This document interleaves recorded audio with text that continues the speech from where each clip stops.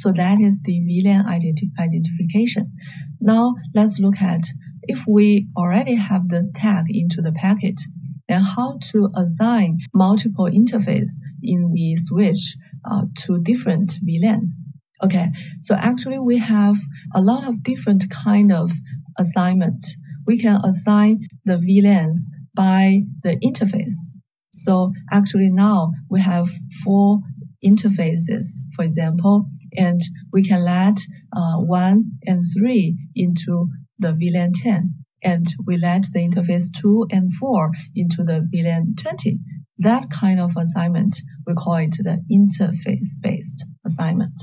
Also, we can assign according to the IPs or MAC address. So here, if we assign according to MAC address, then MAC 1 and MAC 3 belong to 10, and MAC 2 and MAC 4 belong to 20. Also, we can use this IP subnet-based assignment. So if they have already been assigned different subnet IP address, then look at this. PC1 and PC3 belong to the same subnet, right? 1.x subnet. And 2 and 4 belong to another subnet. Then we can use this to represent VLAN 10, and this one 2.x to represent VLAN 20. Also, we can assign according to different protocol. So, for example, if these two working on IPv4 and these two working on IPv6, then we can assign according to this difference. Finally, to combine all these methods together, we can use this policy-based assignment.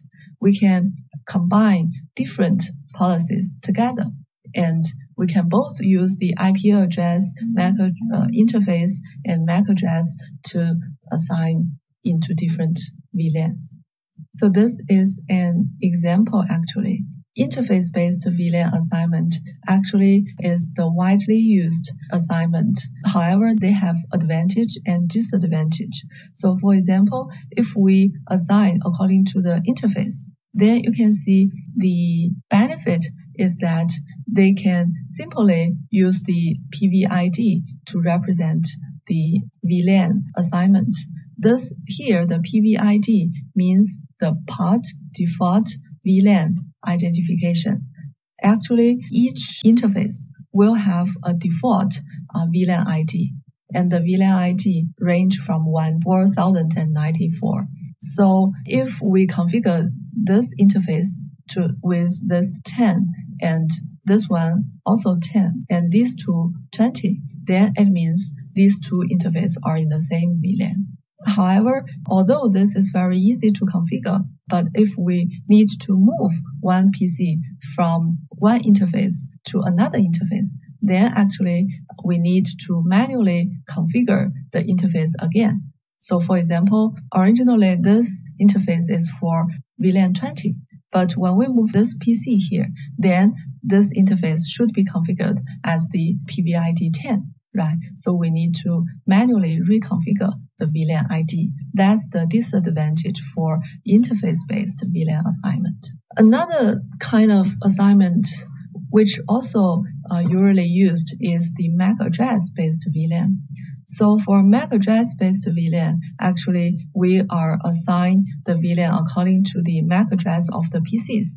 So we need to give the MAC address of these two PC in the VLAN table.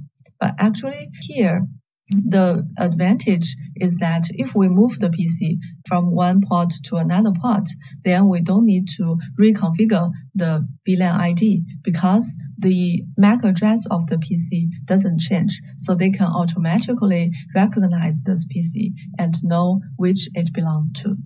However, the disadvantage is that they need to maintain a mapping table. In this table, they maintain for one MAC address which VLAN ID they belongs to.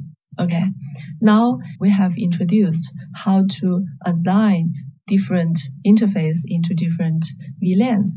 Now we will talk about some detailed things. So one important thing is that for every interface, actually, we should not only configure its VLAN ID, but also we should configure its types. the interface type.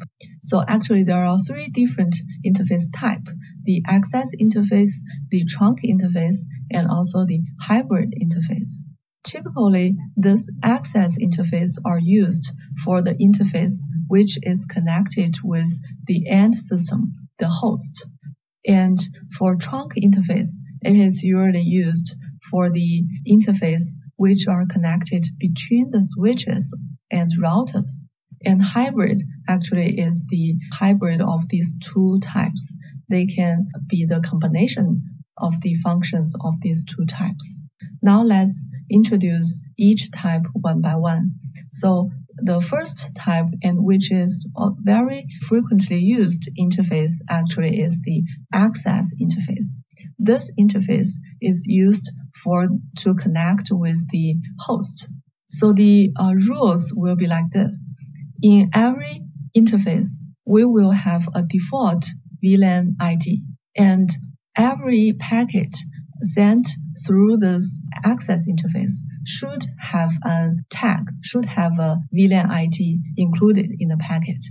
So how to add this tag? The rule is like this. So if one packet goes through an access VLAN with ID 10, then the tag should be added and the VLAN ID equals to 10. And if this one receives a tag frame, and if the tag equals to its default ID, then they can be forwarded up. But if this tag is different from this ID, then this should not be forwarded and be simply discarded.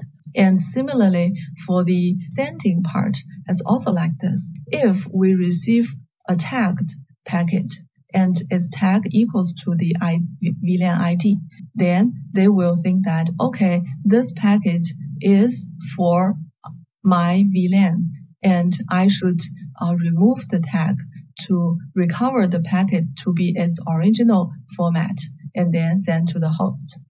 But if there is a different tag, then they saw that, okay, this is a wrong packet. It should not be forwarded to my VLAN. So I should simply discard it. So that's the action of the access interface. So you can see that the access interface actually is used for the interface to connect the host and to assign the tag to the host and confine a correct packet sent through the interface. But the incorrect packet, the packet belong to other VLANs, will not be limited to transmit through a different VLAN. Now let's look at what is the trunk interface. Actually, the trunk interface, as we have already said, they should be used in the interface which is used to connect a switch with another switch or a router. So this trunk interface, actually, they should allow the packets from multiple VLANs go through it. Okay, so think of the previously talked access interface. For example, this is an access interface. They only allow 10 VID 10 packet go through, but this trunk interface will allow both 10 and 20 packets go through, right?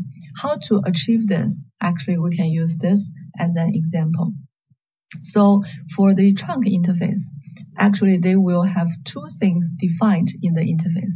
One is its default PVID, port virtual LAN ID. Another one is the permitted ID. So that means which PVID packet are allowed to go through this trunk interface. So for example, in this example, the PVID of this interface is 1. So it corresponding to this one, the PVID is 1. But they allow both 10 and 20 go through. Also, it allows itself to go through. So actually, the permitted VLAN ID will be 1, 10, and 20. Then, if here is an untagged frame coming in, then they should give the default PVID tag into it. So they have 1. And if 1 is in the permitted list, then this packet can be allowed to go through to forward to the other interface. And if one packet has already a tag in it, then they should compare this with the permission list. If it is in the permission list, then they are allowed to go through. But if it's not in the permission list, then they are not allowed to go through. Here, because multiple tags are allowed, so actually multiple packets from multiple VLANs can come through this trunk interface. This is for frame receiving. And for frame sending, similarly, when we receive a packet with a tag and this tag is listed in the permission list, then they can simply let it go through it.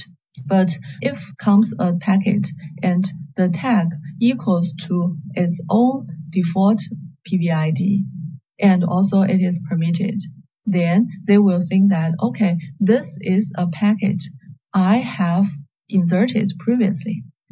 So actually here I should recover it back to be an untagged frame. So the trunk interface actually allows the packet with its own default PBID to be decapsulated and untagged and